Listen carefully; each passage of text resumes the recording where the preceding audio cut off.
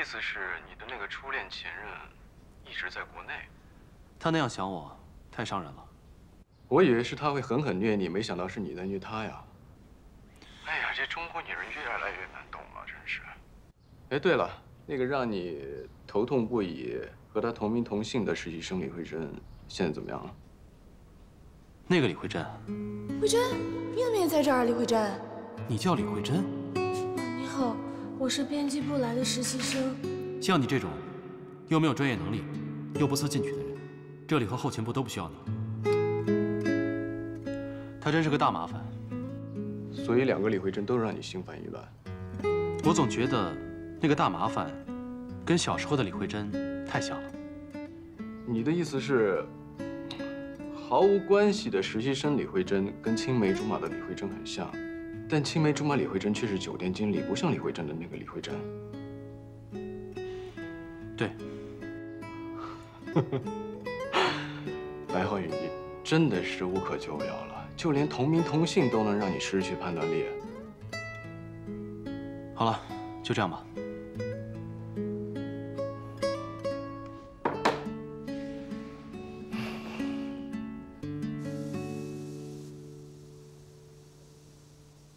最近怎么样啊？还能怎么样啊？就每天复印啊，办货啊，订各种不一样的盒饭，反正有的是忙。除了这些体力活呢，在业务上有没有长进？他们那个业务，我根本都搞不懂。你这什么都不懂，怎么在编辑部混呢？所以我就说我不适合编辑部嘛。有什么不懂的，你可以来问我呀。乔儿，你知道什么是唇部精华和眼部精华吗？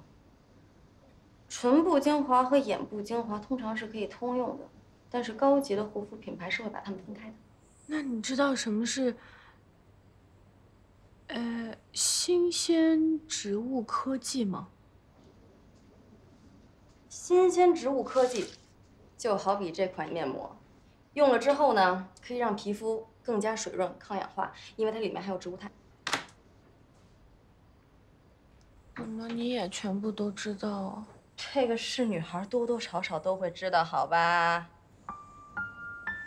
那为什么我不知道呀？所以我就说我不适合编辑部的工作，我还是适合在后勤部工作。起码我有的是力气啊，他们让我打扫卫生或者是搬东西，我都可以轻而易举的做到。你拿后勤部的方式去努力，怪不得人家编辑部看不到你的努力。他们需要的又不是打杂的小妹。怎么连你也这样说我呀？我明明有努力过，但我真的做不到像他们那样。我觉得还是后勤部会比较适合我吧。编辑部，我都不知道他们在说什么。你真的有为这份工作努力过吗？我当然努力过了。你看，我虽然不能在他们那种专业的业务领域上面努力，就算我努力，可能也够不到他们那种样子。但是我尽量在我自己力所能及的上面努力着呀。就比如说，我都全心全意的倾听他们的诉求。他们每天想要不一样的盒饭，我可以跑遍全上海不一样的所有的饭店去帮他们找到。这些难道就不是我的努力吗？除了在意白浩宇，你进了编辑部之后有看过他们的杂志吗？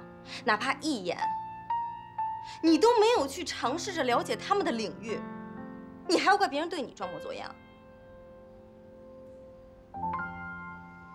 我不管了，我要睡觉了。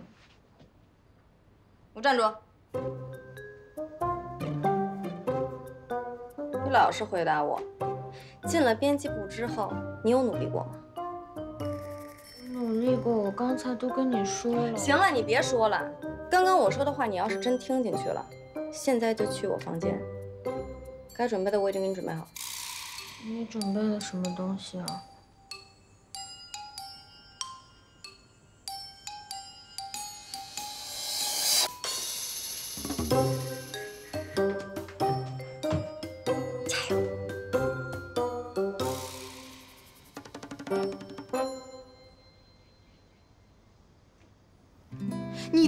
去尝试着了解他们的领域，你还要怪别人对你装模作样？完全有夏乔的风格，虽然跟影魔头一模一样，但是又没有那里那么咄咄逼人。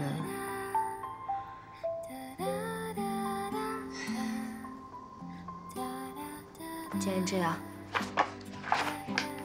那我也来努力干一把吧。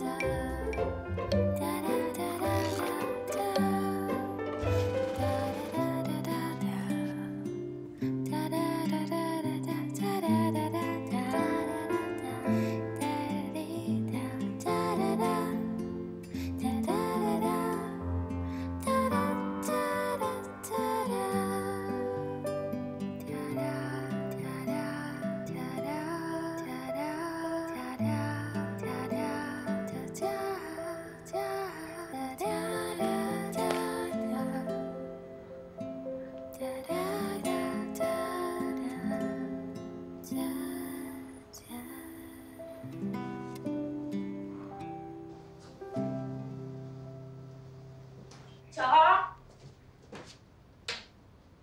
巧儿，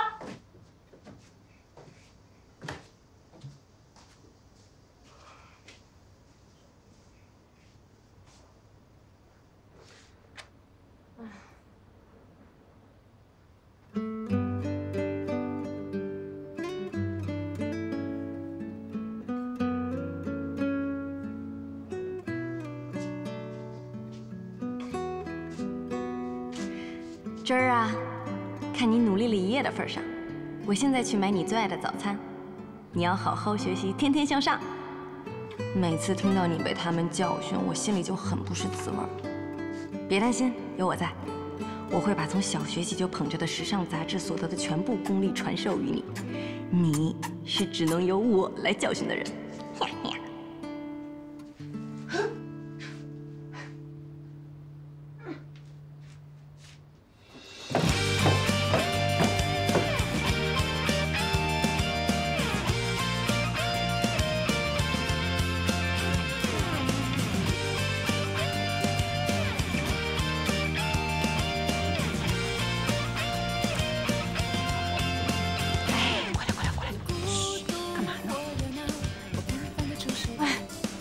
好，忙着呢。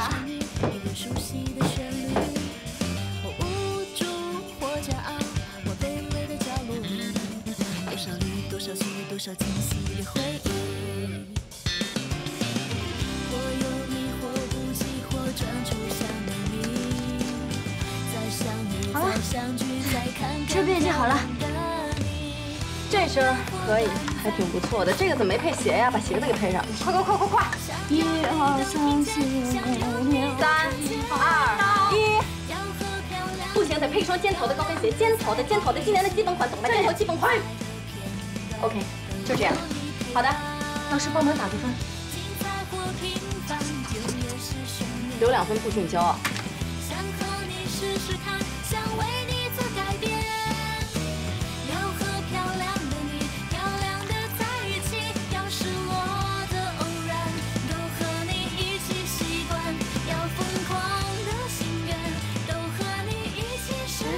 你们看这个，2016年的新款，哎，我好喜欢这个呀！好好看，好特别。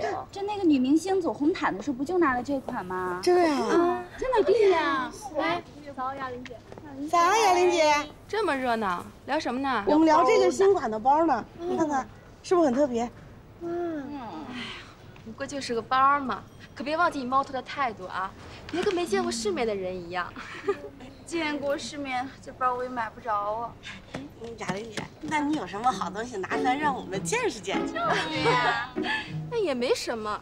就是上次呢，我跟朱茵姐去参加法国秀的时候，他们送给我们一人一个大包屉。大包屉。我好喜欢那个材质特别好。是的，是那个皮特别的软，而且是环保的那种。你们都别太羡慕啊！下次呢，我呀都给你们带礼物。哎呦，再见啊！好了，来，上班吧啊！别聊了。哎呀，要学习的东西还真多。对啊，我就特别不理解，你上次不是跟我说是破洞的吗？啊，能听到吗？问吧，在哪儿用功的？我在我公司拐角那家小面馆，这里有 WiFi 免费的，而且网速特别快。我边充着电边在这跟你讲这个。我再要点别的吗？不用了，谢谢，给我加点水就好了。所以我就说啊，现在你不是跟我说的那个破洞，我刚找的破洞，但是它上面网页又说是什么喇叭裤这种类型是今年比较流行的。那你说这种喇叭裤上面如果搭长的，是不是？我不太懂啊。喇叭裤呢，不仅仅是今年的流行，其实它在10年前啊就已经流行过了。这就是时尚的规律，10年一轮回，也就是它的潮流周期性。虽然说大体上看上去呢没有什么变化，但是其实在细节的地方都有根据每年不同的流行趋势做一些调整。你别光啊，你得拿笔记呀！我跟你讲，你这不记，你转脸就忘了。我再记了，我现在再记了。这周末我给你安排了考试啊，你可得好好的用功。考验你的时候到。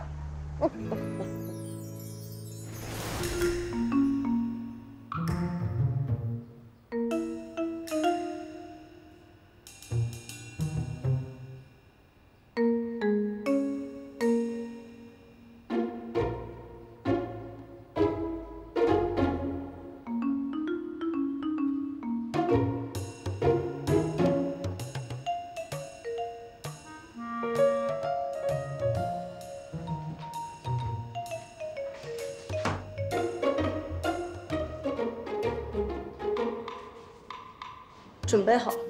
放马过来吧。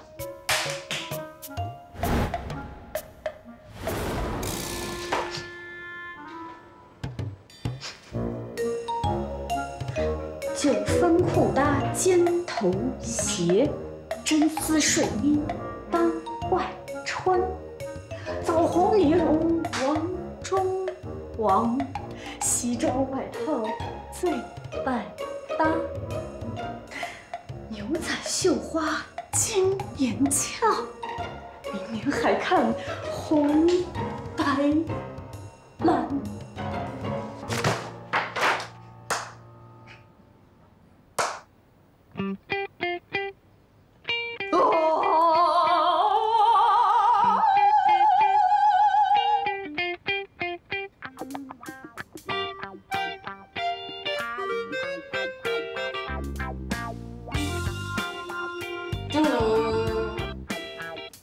你把它打开，会有惊喜。往脸上轻轻这么一补的时候，轻轻转开，这一头拔下来，美的。眼线笔露出内眼线，非常那种气垫笔笔。这样，嘴唇会靠近。既然您穿的能会有点，头脑会有点。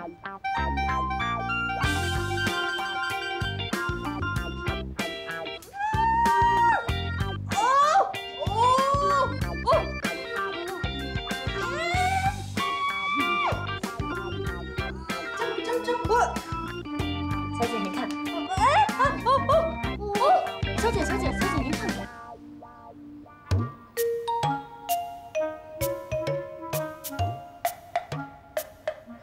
你觉得我怎么样？有没有进步啊？还行吧。那你觉得我有机会可以打败白浩宇吗？继续努力吧。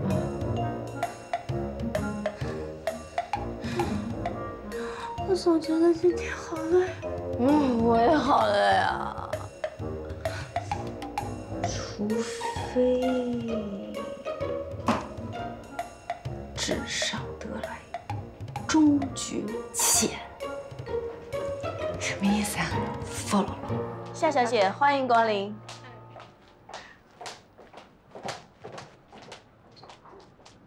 夏小姐，明年的新品已经为您准备好了。你去，把你认为明年的新品全部给我挑出来，我让他们混着放。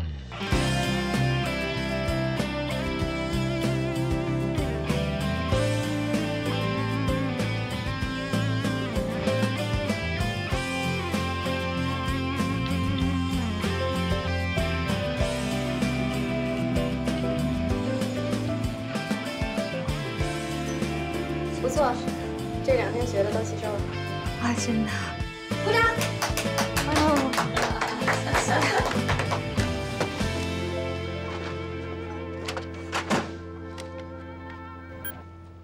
不是姐，资料都复印好了吗？哎，好了，就差这2份了，是吧？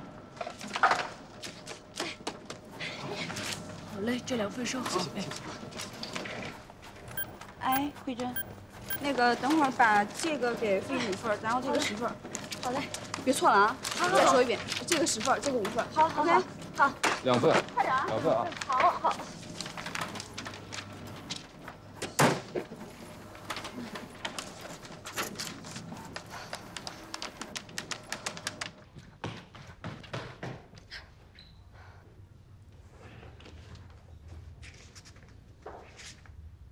你连这点事都做不好吗？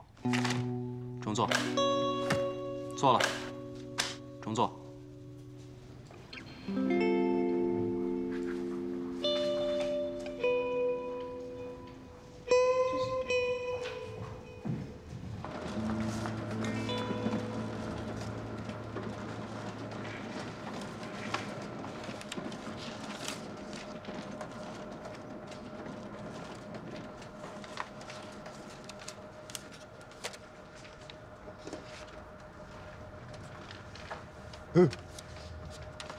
怎么了？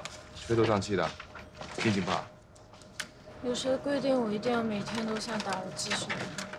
超模的资料还没有复印好吗？没有，好了，就是有一些的。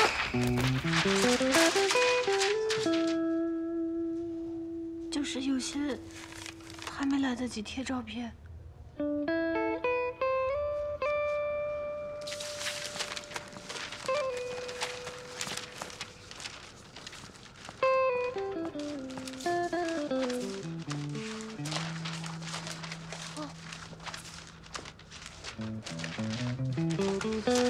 给你。谢谢，对不起啊。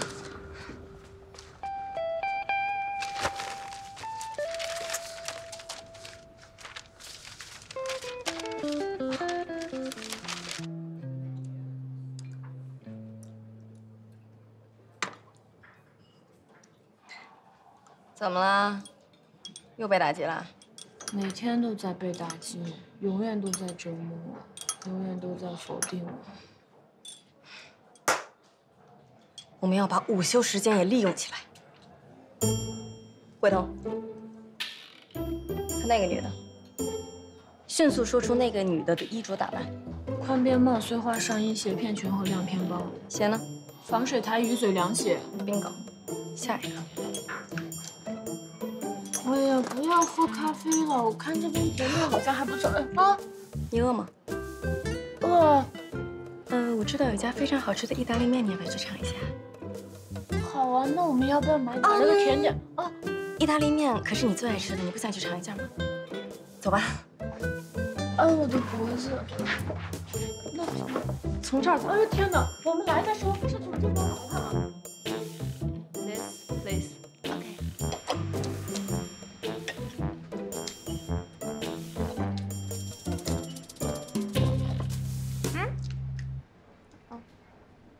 我不要，不饿。特别好吃。很好吃啊。有那么好吃吗？很好吃啊。这盘子都快被你给刷干净了，现在。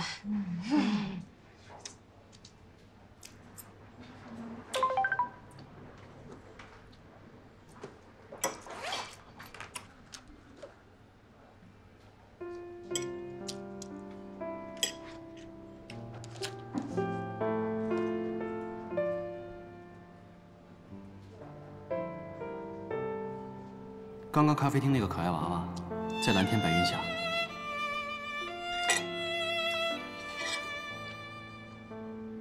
怎么啦？没事儿，我看你吃挺香的，就要不再给你来一碗。想吃了吧？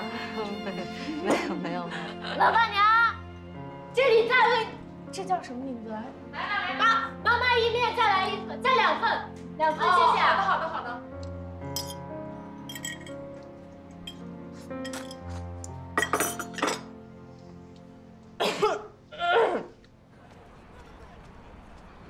吃饱饱就有力气工作了，继续加油吧，于慧珍。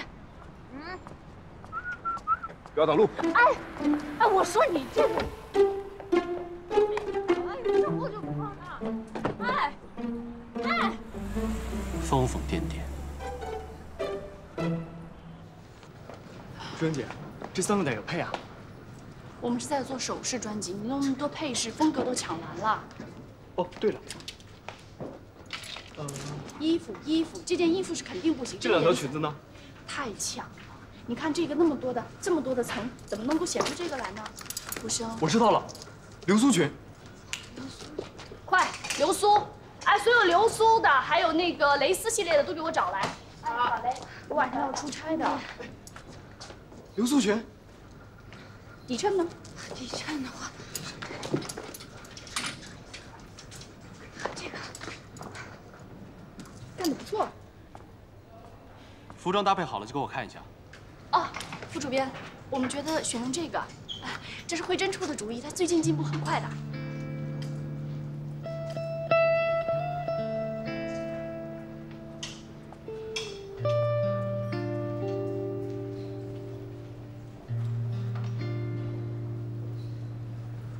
加油！我觉得不错。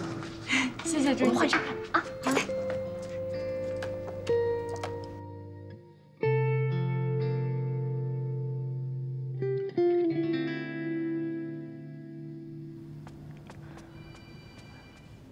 朱英姐，这个什么呀？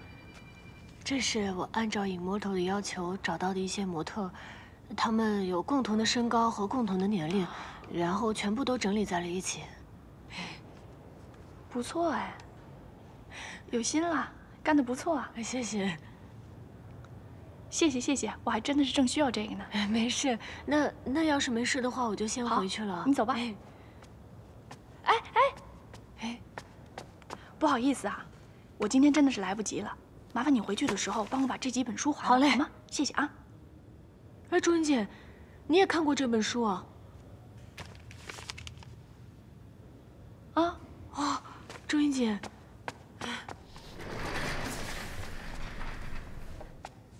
以前吧，我家里遇到了一些情况，然后我就每天拿起这本书来看，看完之后就觉得整个人都轻松了好多。这的确是一本不错的心灵冥想书。对啊，真没想到你也喜欢。要不你以为我应该喜欢什么？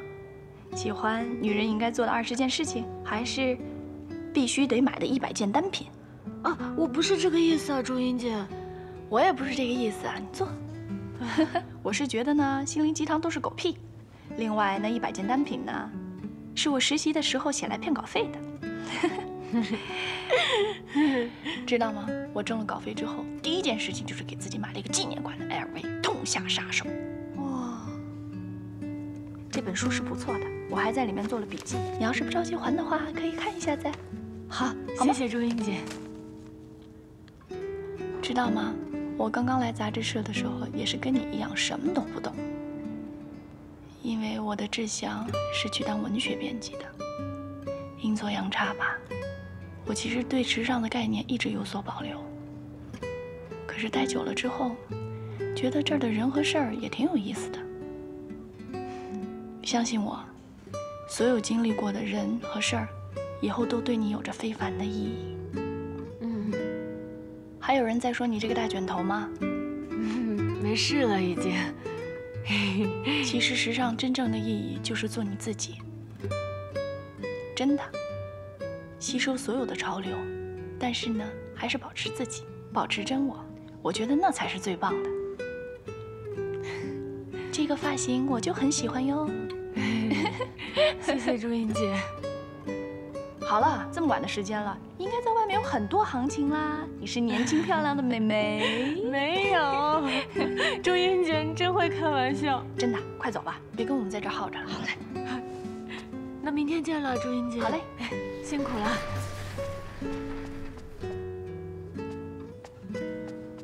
朱茵姐，那个林浩哥。哦，没事儿，他醒了以后还得加班呢。我在呢，你走吧。好，再见。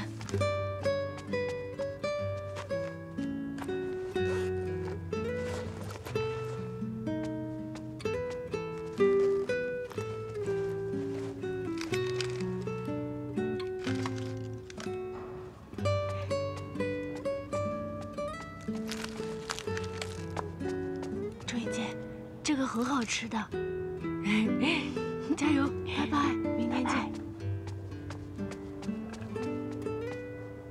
拜拜。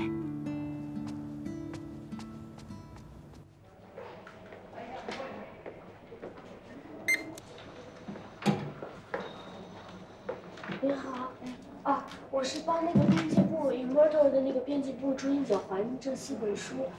好的，请稍等。哎，我想问一下，我是 Immortal 编辑部的实习生，我也可以在这儿看书吗？当然了啊，不过您不是正式员工，所以不能外借。啊，我在这里看是没问题的。可以。好，谢谢。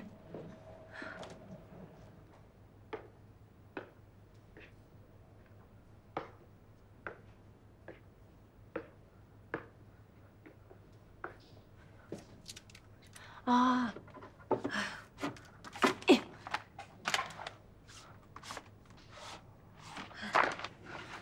朱茵姐那么厉害，都那么努力，我也要努力才行。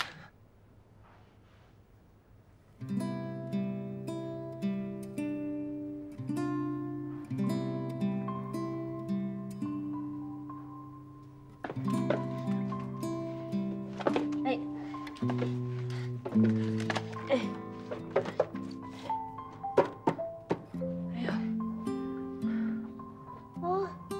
爸爸出版社的出版书哎。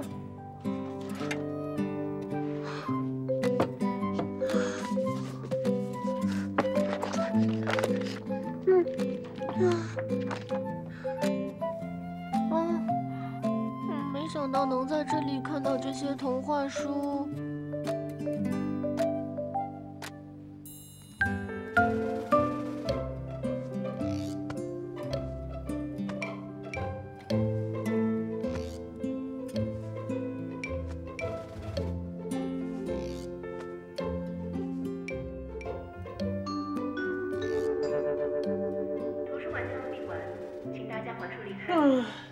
哎，这么快！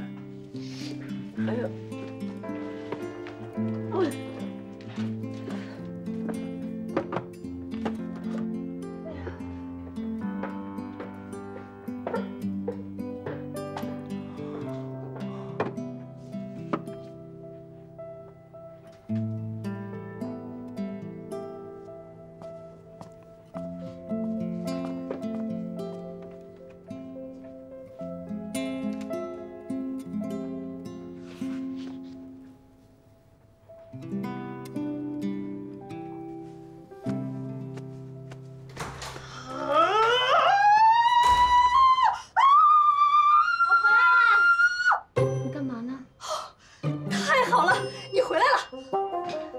我们开始吧。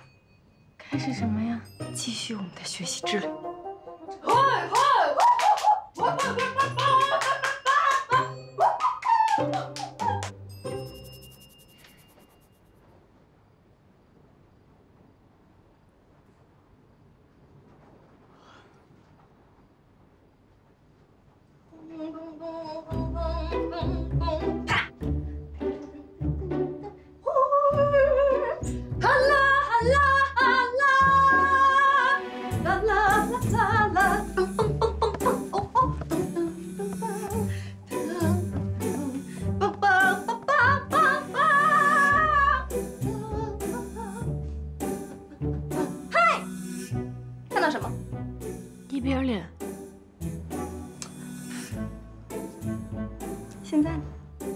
两边不一样的脸。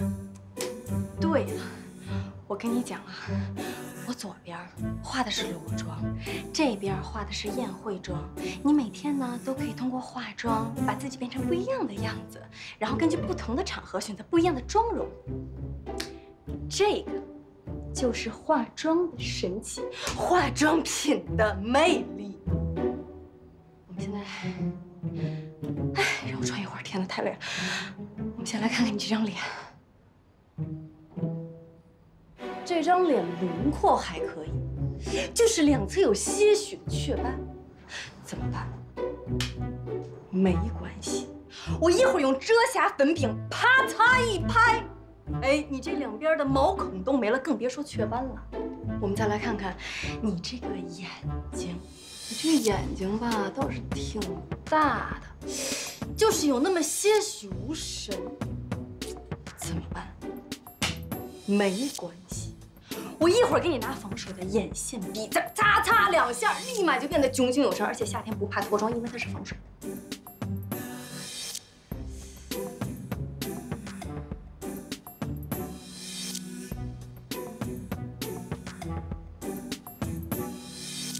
还有你这个嘴，唇形倒是挺好的，就是太干了，干的都秃噜皮了。怎么办？还是没关系，我一会儿给你拿滋润型的唇膏，一抹一下，立马就变得水润有光泽，而且说出话来都不一样。怎么样？听到这里有没有感觉心花怒放，非常想要试一试？心动不如行动。走，咱们去这边，来这边，我来让你见证一个不一样的自己。请，这边光线好，来。哎，好的啊，来，我来看看，先给你从哪儿画呀？你别乱动，我跟你讲，你一乱动，我待会儿这妆给你画花了，快点快！你也来。哎，让我看看啊，从哪儿开始画？我不想化妆。怎么了？挺好的嘛。我觉得我一化妆就会变得陌生吧，我不想变得不认识自己。化妆只是一种职场的礼节，代表相互尊重。道理我都懂啊，但是我觉得人是会变的，容貌也是，就没有必要把心思都花在这种事情上面。而且，我觉得只要把自己练得优秀，那不就比外表漂亮来得更可靠吗？你真这么想的？我之前还怕你因为这份工作没有自信呢。其实我刚进公司的时候也确实有点不太自信，但是我现在好多了。我现在觉得我是来工作的，那我就要做更好的李慧珍，这样 Immortal 才会需要我。你要是真这么想的，那就妥了。其实我也觉得你看你这样挺好的，对吧？你看你头发这么乱，挺好的，我都已经看习惯了这么长时间了。反正我也不是一个可以靠脸吃饭的人，只能靠自己努力了。那行，以后呢，你负责赚钱养家，我负责貌美如花。我得赚多少钱才能养得起你呀？不，提钱可就没意思了啊！而且特别这段时间，你别跟我提钱。是不是信用卡还款日到了？1月的2小3月的4 5月的6 7 8 9扫兴！做瑜伽去。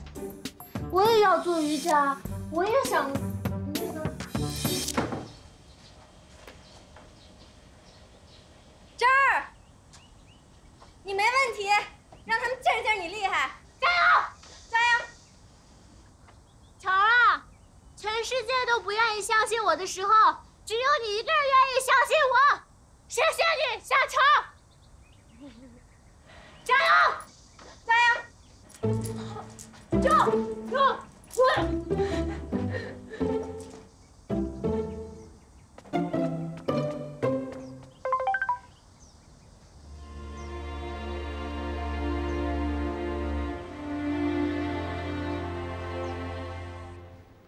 维多利亚的秀一直都是我们时尚圈的小公主。最近在秀里头，我们的中国脸是最受大家关注的，特别是这个名模吉吉，她因为今年的维多利亚秀大展拳脚，而且她整个是属于外媒现在追捧的对象。刚刚又跟好莱坞的导演传了绯闻，你们懂的，各大报纸的头条现在都是她的。我所以呢，现在我想根据她的。 真的是什么都能听懂了。李慧珍，真的是有慧根。什么样的人才会在开会的时候说出这样的话？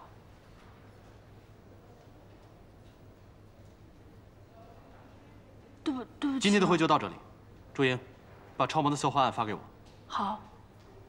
James DC 联系上了吗？还没有。 联系上了，告诉我。好。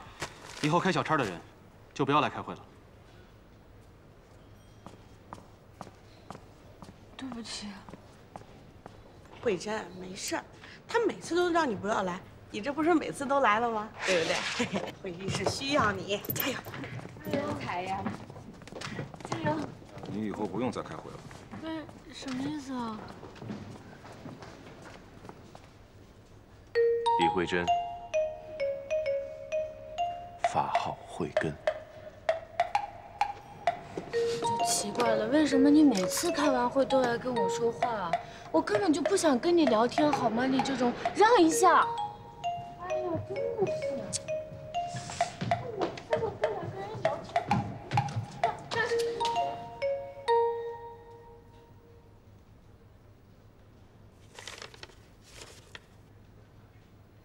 副主编，这次怎么样啊？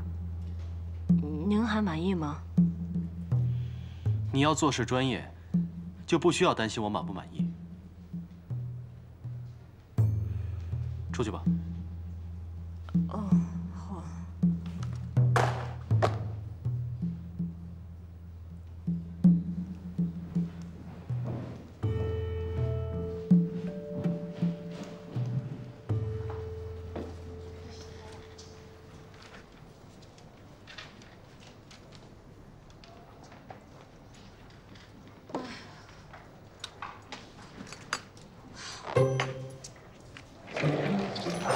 查理，妈，你现在不要跟我说话了。呀，伤不伤人啊？你没看见我现在是在给你展示同事爱吗？我想感受到你同事的爱，此时此刻。啊，太过分了！我生气了。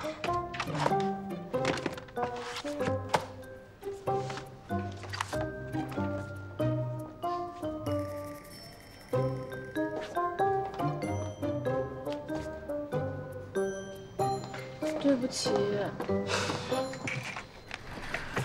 哎呀，没事没事，知道错就好了。你呢？请我吃顿饭怎么样？为什么又是我请客呀？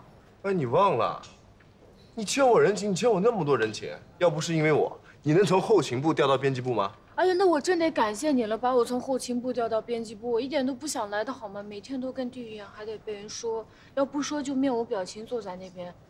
所以你现在是在怪我吗？我好心好意，我现在成个罪人了，啊？你想怎样现在？我知道一家特别好吃的一家烧烤店，要不然咱们过去，你请客。嗯？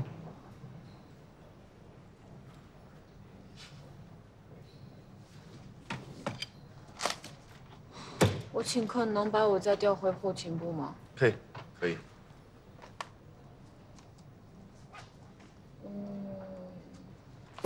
哎呀，为了防止查理耍赖不付钱，这个钱包我先替你保管。拿过来。哎呀，你拿过来吧。哎呀，你赶紧，哎，不是。哎，不是林浩哥，林浩哥，你看这个，哎呀，真是丢死人了！赶紧给我呀！你怎么跟个小偷一样呢你？你说什么？我是小偷？查理，我对你这么好，我每天都在努力的逗你笑，你居然说我是小偷？你觉得我现在笑得出来吗？自从你进编辑部的第一天，我就一直很关心你。现在就因为一个小小的玩笑，你就说我是小偷，你这要让别人听到了，以为我干什么见不得人的事情？哎呦，不是那个意思。反正我对你的关心，你就从来不在意，只在乎那个什么副主编。我哪有啊？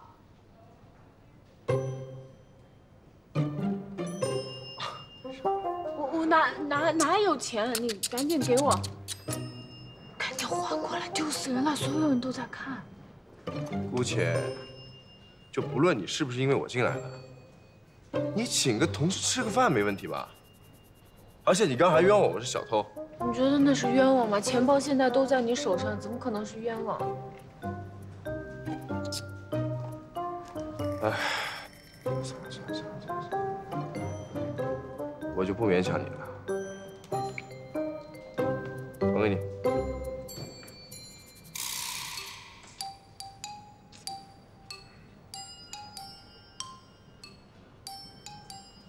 拿着吧，我请客好了。真的假的？真的。哎，那你赶紧收拾一下，一会儿我们出去吃啊。知道了。